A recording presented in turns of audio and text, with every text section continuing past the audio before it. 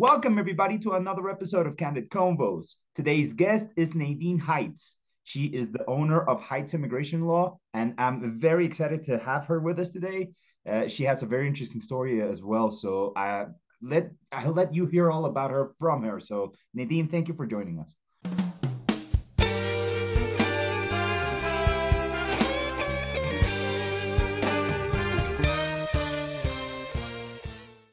Thanks for having me. I'm excited to talk with you. And as you said, my law firm is Heitz Immigration Law. I am here in sunny South Florida, where I live, and excited to talk to you today.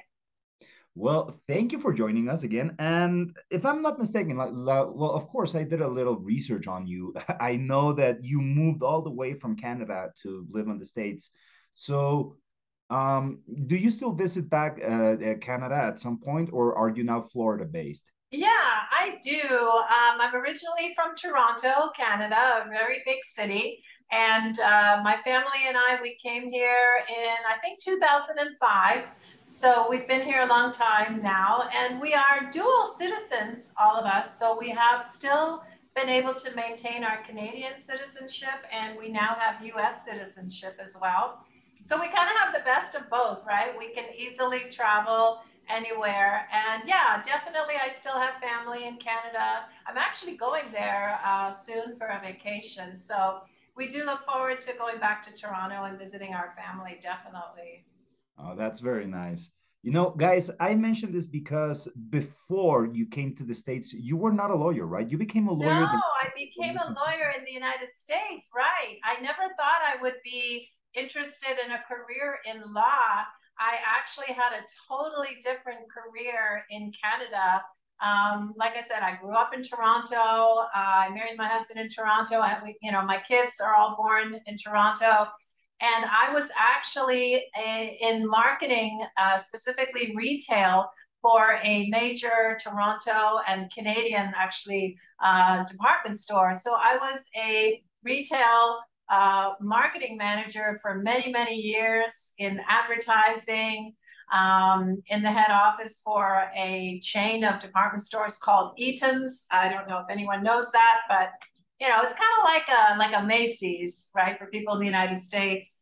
They don't exist anymore, Eaton's. They kind of went, the way of the dinosaurs. Much of these retail department stores went, right? They're just, the internet and online shopping and everything. So, yeah, I came to the United States on a work visa to actually manage an immigration law firm because they were looking for someone who had marketing and advertising experience. They didn't hire me to manage their firm because I knew anything about the law. I knew nothing about immigration law at that time. So yeah, so that's kind of how I fell into immigration law. And I really grew to enjoy the field of immigration law while I was here on this work visa managing this immigration law firm. And I decided to go to law school and become an immigration lawyer. So I did it all in the United States. Wow. So, what was it that made you want to do that switch? It was your experience working at immigration, or the I don't know. I think you might have worked on a lot of cases where you made a lot of people happy. So maybe you. Right, definitely, yeah. I think I'm also a kind of an entrepreneur at heart. Before coming to the United States, I had actually launched a business in Canada, doing some consulting, marketing and advertising consulting for other companies. And even throughout law school here, I had some side businesses. That's something that's like we had that in common in different countries as well. You know, I'm a lawyer in Mexico, and it's the exact same thing. You go to law school, you learn the different practice areas that exist, but you have no idea how to handle a business. So Right. let's run a hypothetical. If you were able to create a course, which I'm thinking by now you probably already have it because of your group and everything, Mhm. but if you were able to influence law schools around the country, let's say both in the United States and Canada, and you were able to teach one subject, what would you name that subject?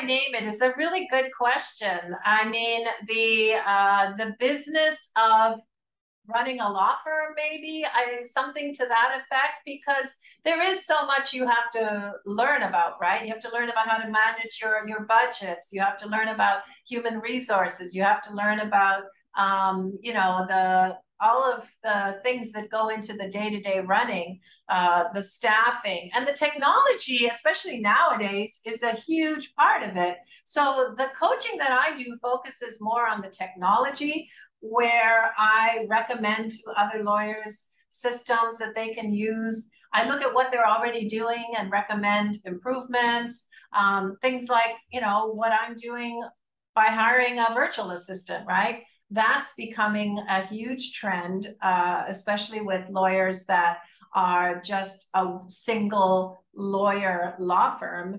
Instead of hiring physical staff, you can grow your business with virtual staff. So that is becoming a huge thing now. But the systems we use, the technology, the apps, or, you know, we can use those systems, and it allows us not to even need that many physical staff, right? So that's really what I've been focusing on, because I just enjoy project management. I think that's, you know, maybe that's what the course would be, project management for a law firm.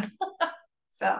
And now I have an idea of all of the different topics that you would teach inside that. So let me focus on the virtual and on the virtual assistant aspects of this, because I've also noticed there's this trend that not necessarily all lawyers are following, because there's also that big dream of, I want to work with big law, or I want to run my firm and have first year associates, second year associates, you know, like having it pretty much every step of the way.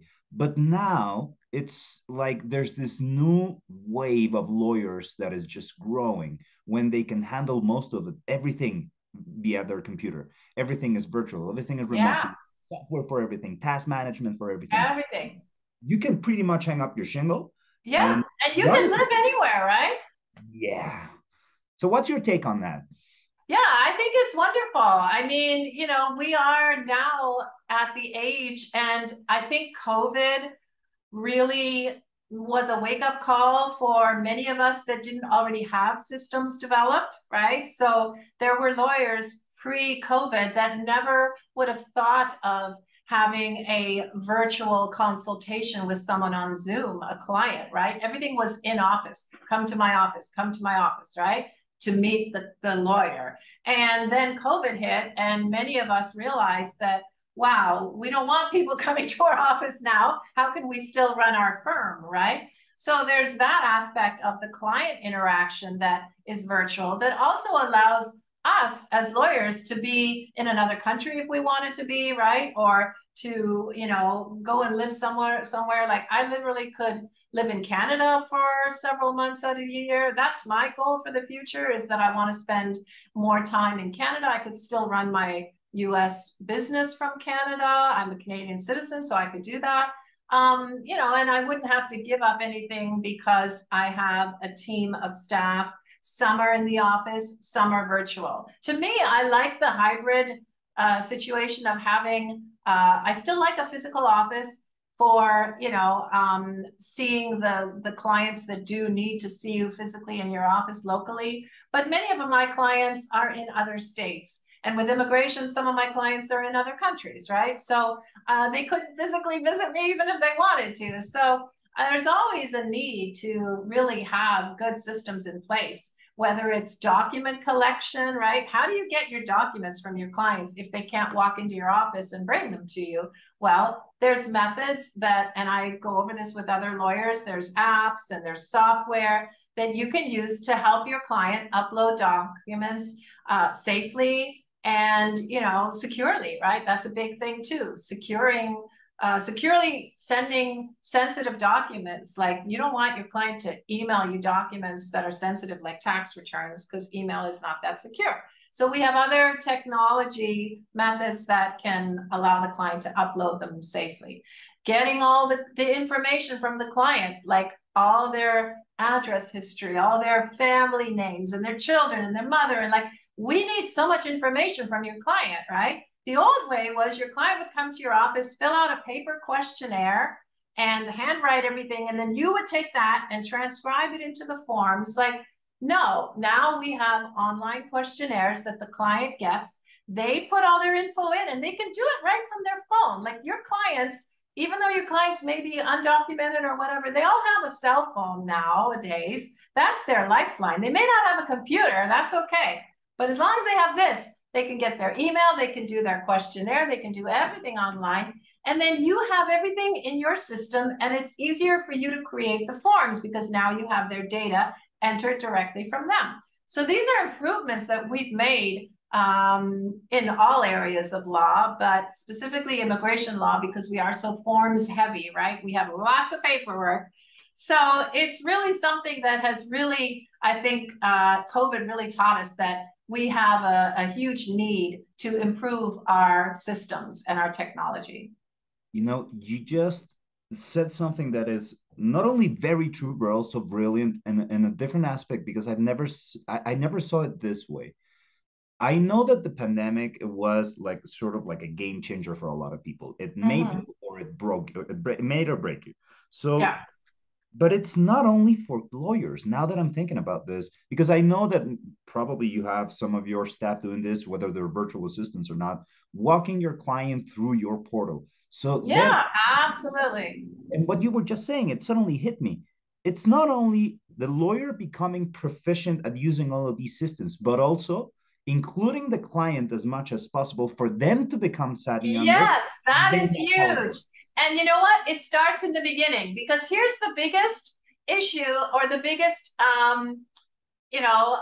resistance I get from other immigration lawyers. I say to them, okay, use all these wonderful systems with your client. And the first thing they say to me, but my clients are not tech savvy. Oh, I hear that all the time, right? Okay, I get it. But you can train or teach your client to be tech savvy by showing them, just like you said, have your virtual assistant get on a Zoom call or get on the phone or whatever it takes to show your client how to use your system.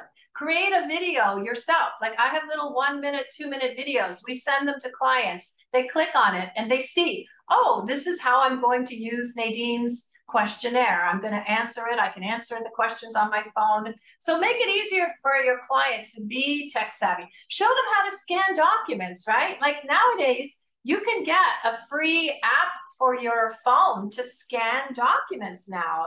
The virtual assistant that you have from offshore, how did you manage, or did you manage? Because I'm assuming, I shouldn't assume, but I have an idea.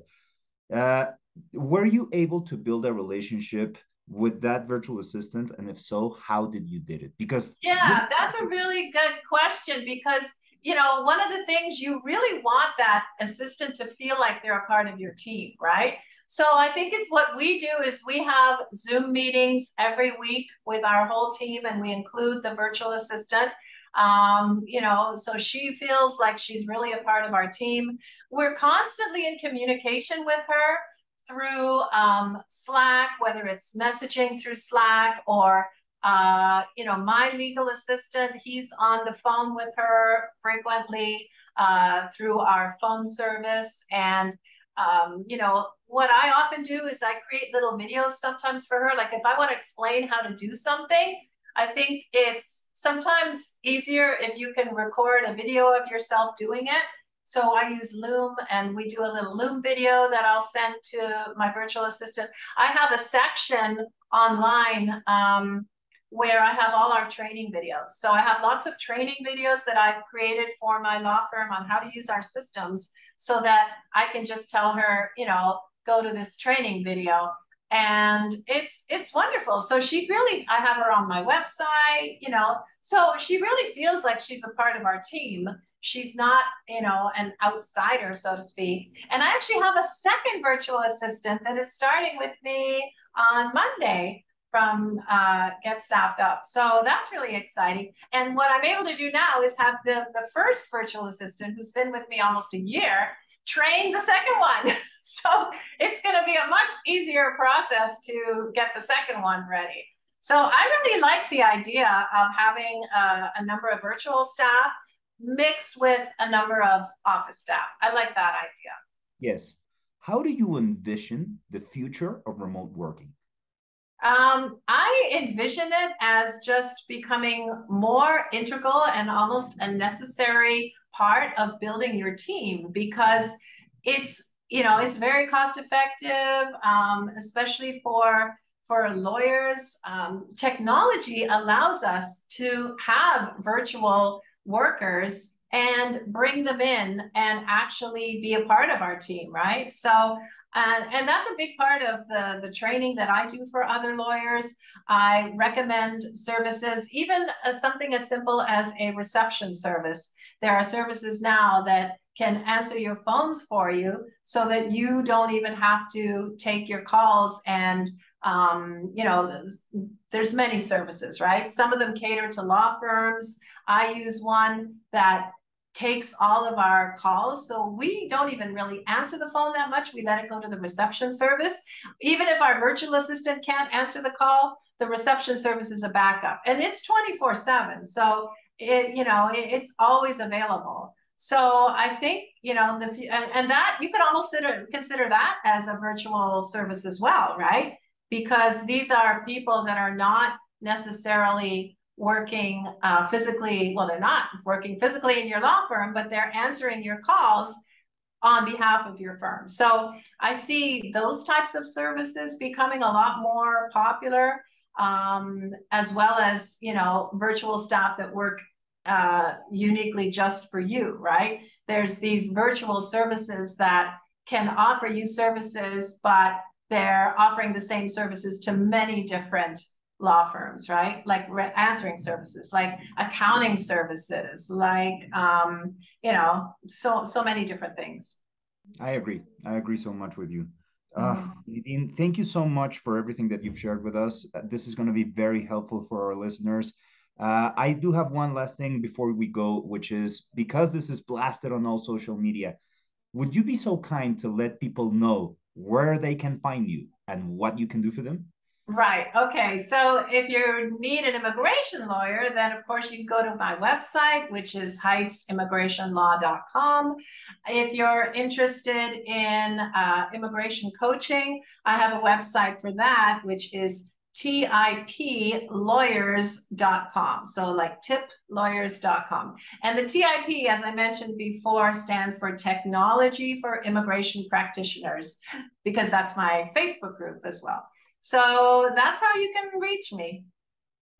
Well, thank you very much for sharing all of that information, Nadine. It's going to be helpful for everybody that's out there. I know I'm going to be joining your group, and I hope to have you as a return guest in the future. I'd like to know where your law firm is at in about a year. So yeah, that would be exciting. Okay. Thank you so much, Joe. It's been a pleasure talking with you. Thank you too. Well, All guys, right. see you next time on another episode.